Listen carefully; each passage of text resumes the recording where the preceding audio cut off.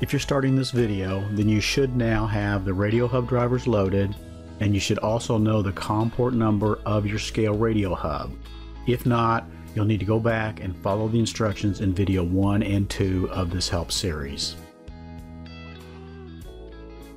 If you're using the 30-day trial copy of Tournament Keeper software, the radio feature has been disabled and you will not be able to perform the setup or testing of your scale as shown in this video.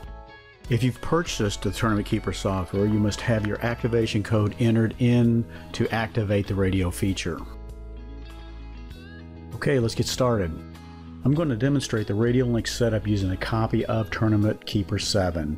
So open up your software, left click on the configuration tab on the left side of the screen. Then left click on Preferences. A division preference window will open, and in the lower left corner of that window would be a button labeled New. Left click on the New button and the division preference configuration window will now open. Click on the tab labeled Pro Tournament Device Setup. Now in the upper right corner of the screen there's a listing of COM ports, and this is where we set the COM port number that we found in an earlier video. Press the test scale button. A black box will appear with green text in it. Place a weight of a ½ pound or more on the weighing platform.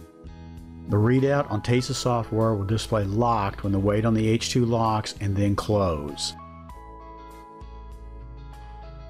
The locked weight will be displayed under the test scale button. You can perform this test as many times as you like. Congratulations, you've just successfully set your Pro Tournament Scales weighing system up to communicate with TESA software. This is Terry Clarkson, and I want to thank you for choosing Pro Tournament Scales as your official weighing system.